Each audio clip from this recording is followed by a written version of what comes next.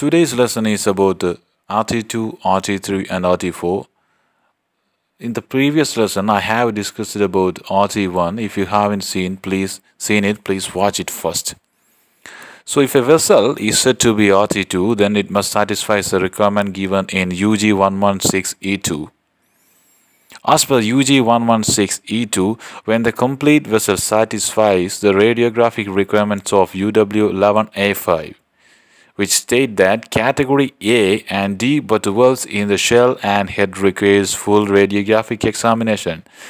The first thing is that it must satisfy the requirement given in UW 11A5. What is UW 11A5?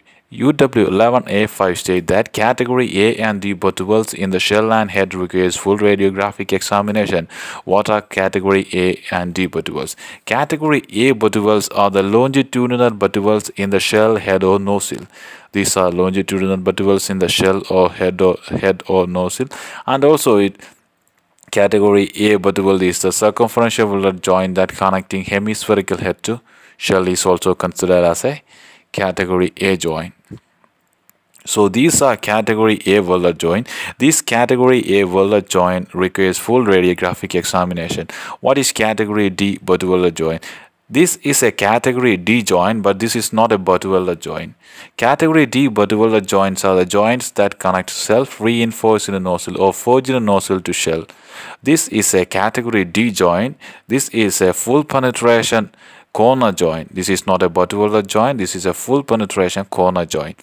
The second requirement is that the spot radiographic requirements of UW 11A5B for category B and C butt welds that intersects category A butt welds in shell or head requires spot radiographic radiography.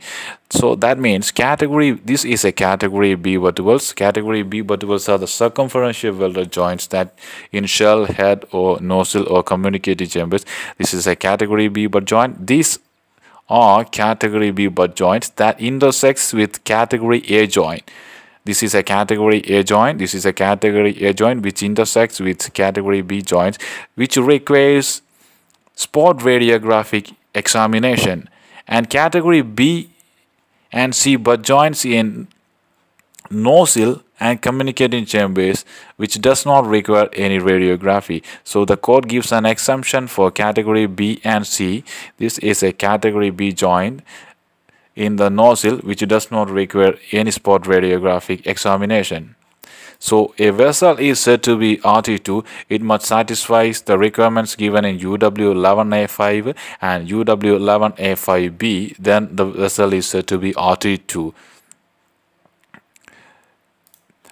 There are two conditions we can apply RT2. The first, the vessel is not for lethal service. If the vessel is for lethal service, then we have to apply full radiographic examination. And if the wall thickness and material combination does not exceed that given in table UCS 57, if the wall thickness and material combination that exceeds the value given in table UCS 57, then it must be fully radiographed. Then it must be RT1. What is the advantage of RT2? The main advantage is that it will give the same joint efficiency 1 for type 1 joint. That is the main advantage, which is identical to that of RT1. And the second advantage of using the joint efficiency 1 is that we can reduce the wall thickness of the pressure vessel considerably, and hence we can save some money for construction of the vessel. So the next topic is RT3.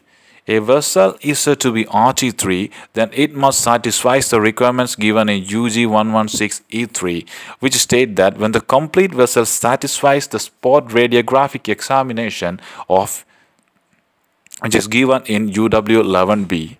UW 11B state that all butt welds are spot radiographed in accordance with UW 52 except category B and C butt welds in nozzle and communicating chambers. That means the category B and C butt welds in nozzle and communicating chambers are excluded, and the rest of category B and C butterwells in shell requires spot radiography. And in accordance with UW52, UW52 state that butterwelder joints that require spot radiography shall be examined locally with an increment of 50 feet or 50 meter. So every 50 meter the area shall be spot radiographed. And the next is RT-4. A vessel is said to be RT-4 when only a part of the vessel satisfies the radiography requirements of UW11A, or when none of the marking RT1, RT2 or RT3 are applicable.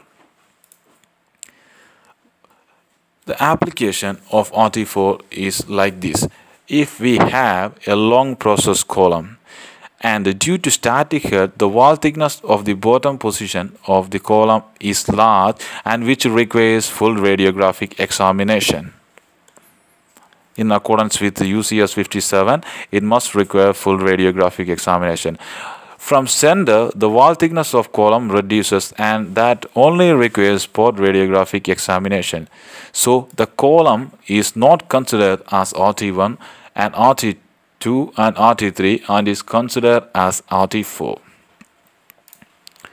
Hope you guys enjoy this lesson. If you have any doubt, please comment in the comment section. Thank you for watching. Please subscribe the channel for more videos. Thank you.